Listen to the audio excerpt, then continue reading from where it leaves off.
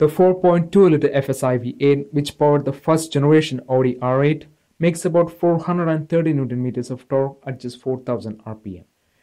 But at the same time, the similarly displaced 4.2-liter TDI V8 diesel from Audi makes a staggering 850 Nm of torque at just 1700 rpm.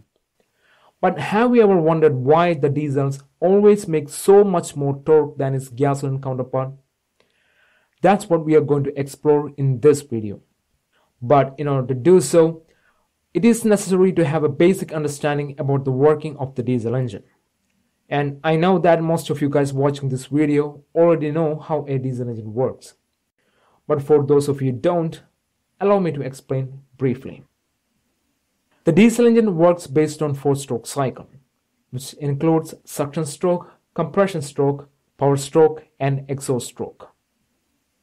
During the suction stroke, the piston creates a vacuum inside the cylinder by moving from top dead center to bottom dead center. This vacuum created helps to suck in air into the cylinder through the inlet valves. During the compression stroke, the piston squeezes the air to a very high pressure by moving from bottom dead center to top dead center.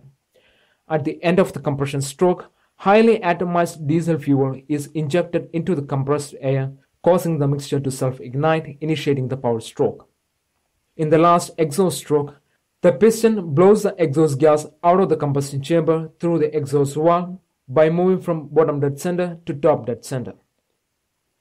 The gasoline engine also works in the same 4-stroke cycle. But the difference is, in the gasoline engine, the fuel is mixed with air before entering into the combustion chamber and is ignited using the spark plug inside the combustion chamber during the power stroke.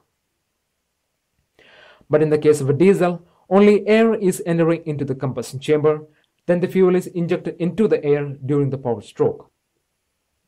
Unlike the gasoline engine, the diesel engine doesn't have an ignition source, so the temperature inside the combustion chamber should be about the self-ignition temperature of diesel. This self-ignition is what creates power in diesel engine.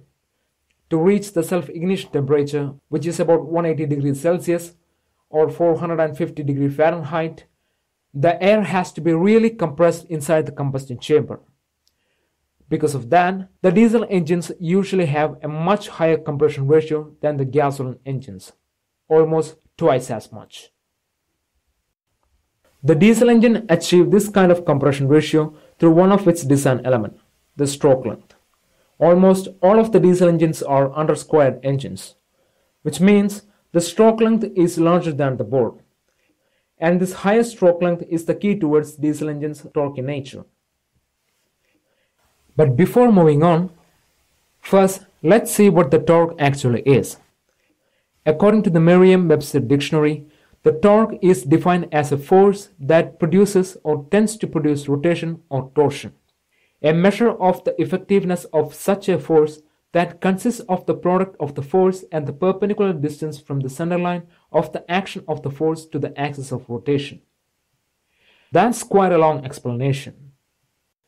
But the part about the product of the force and the perpendicular distance from the center line of the action of the force to the axis of rotation is important to our understanding of the generation of torque in an engine.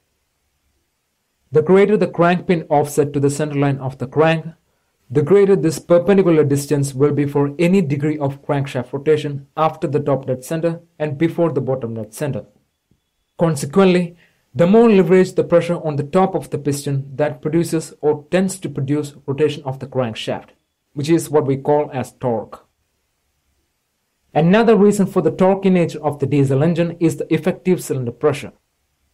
Most of the diesel engine exits today are turbocharged, and almost all of them operates in very high boost pressure. Diesel engines routinely make 15 to 30 psi of peak boost pressure, and it's not uncommon for a modified turbo diesel to hit 30 to 50 psi of peak boost.